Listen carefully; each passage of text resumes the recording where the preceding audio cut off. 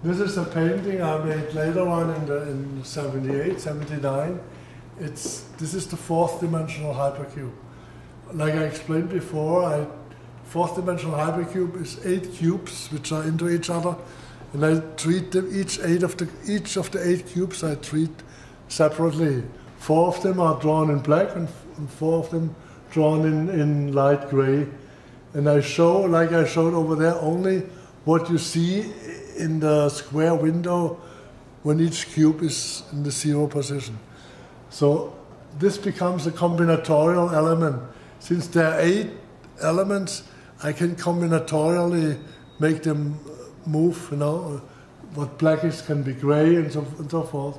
So there's a whole, like, I think 56 possibility I have. I don't know, I remember. But because combinatoric is also something which is very interesting to me, because sometimes there is not one solution, but many solutions. But even the many solutions can be a defined number.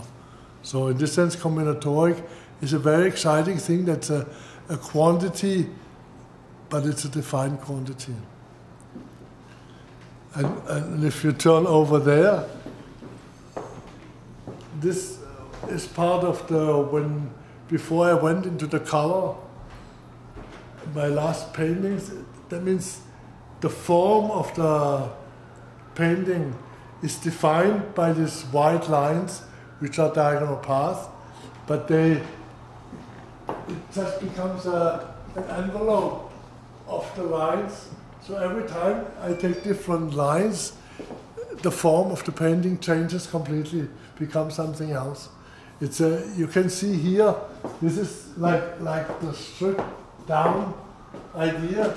There's a contour line which is white, you know, and this is and the black and the gray is supposed to be the white lines from over there. So that's a relief of the same idea. And just to go back to a systematic show, is this diagonal path which I calculate. In the 6-dimensional hypercube, there are always 720 different passages you can go